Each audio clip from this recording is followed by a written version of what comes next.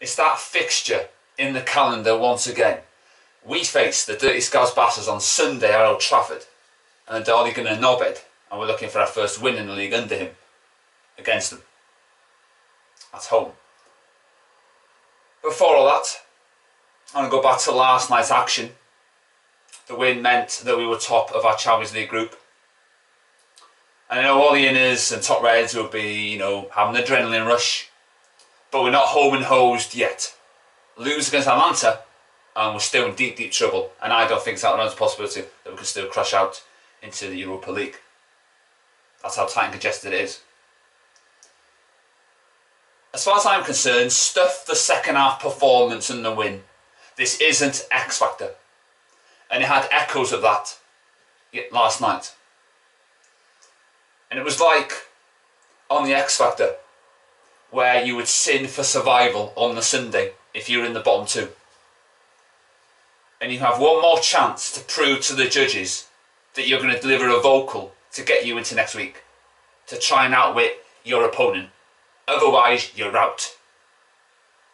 And it's also like when the joke acts get through to next week, and then you have two talented sinners who are in the bottom two, and then the judges, whether it's their own act or not their own act, have to decide whether they abstain, if they tie, if someone has the deciding vote, or it goes to the public vote, and the results go from last night's show to see who got the less votes on that Saturday. All the crowd and the adrenaline carried us through. I want a manager that's going to break boundaries with this team. And I don't see this under this manager. He's still on borrowed time. One swallow doesn't make a summer. This doesn't change the ultimate fact that Ollie should have been sacked a long, long time ago. Another lucky, fluky win. If Steve Bruce had the luck and the fluke and wins that Ollie Gunnar Norbed's having, he would still be in the job right here, right now, at Newcastle United.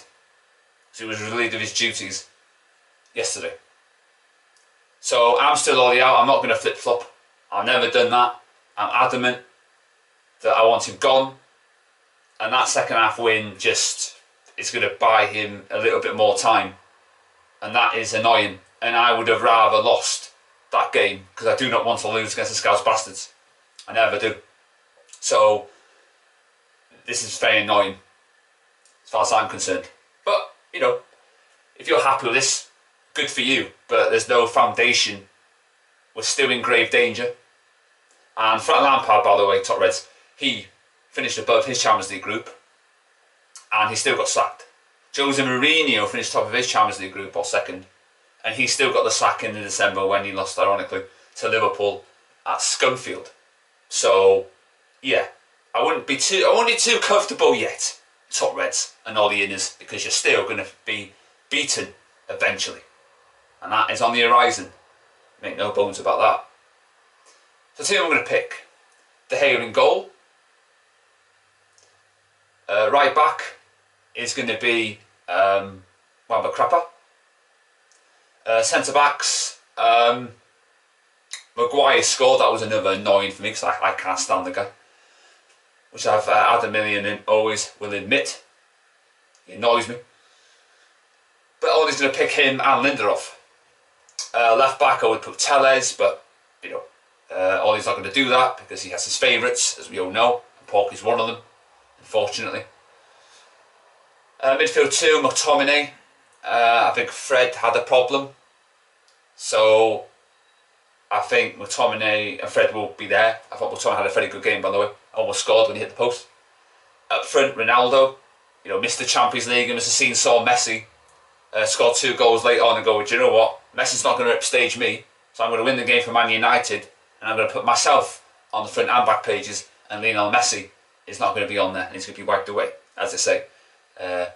Tomorrow's chip paper and all that jazz. So Ronaldo, did his bit. I won the game. I won that game, by the way, because of the plays and not because of Ollie as well. So Ronaldo up front. Across, Pogba was dropped, that was good.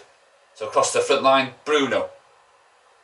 I think Pogba will play in this game, unfortunately. and Rashford had a dead leg. So I'm going to play Greenwood instead. I'm not sure if Rashford's going to recover. And I think Rashford's playing off adrenaline, by the way, you know. But eventually he will slow down. And that's something that people need to be warned about and watch out for. Because that's what happens when you come from a long-term injury. It happens. So that's the team I'm going to pick. Got to keep Mo Salah quiet. Could be a sombre mood. He scored a goal against Man City. Can't copy the goal he scored against Watford. And it looked like actually the same goal he scored against Everton a couple of years ago at Scunfield. But we can beat them. I'm sure of that. I don't want to lose against Liverpool. Those people who want us to lose, so Ollie goes against this team. No, I'm not having that. You're not a Man United fan if you want to lose the game. And you're not a Man United fan if you don't know the history between these two clubs. It's hate. And that's all it will ever be. They're our arch rivals, they hate us and we hate them. And it's always been like that. And it'll always stay like that. You know, despite us not being very good at this moment, you know, it's still a big fixture in the calendar and you want to win it at all costs. And that's where I sit on that one. I'll never change my mind on that. You can't predict the loss against them. It just doesn't work for me. So I'm going to go for a 1-0 Man United win. So let's hope we can get the victory on Sunday.